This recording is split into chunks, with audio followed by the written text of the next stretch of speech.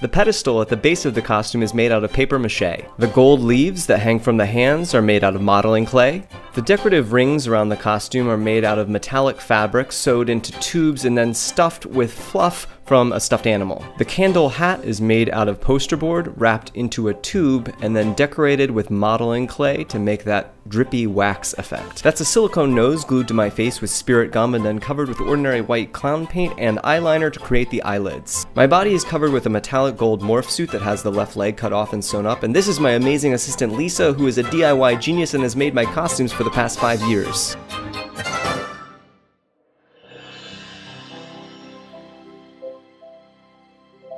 Hey, I'm Josh Sundquist, thanks for watching. Let's have a contest. Also an advanced copy of my debut novel, Love at First Sight, as well as the actual golden pedestal used in the base of the costume to one randomly selected person who is subscribed to my YouTube channel and who leaves a comment on this video. The great stuff, it's delicious. Don't believe me? Ask the dishes.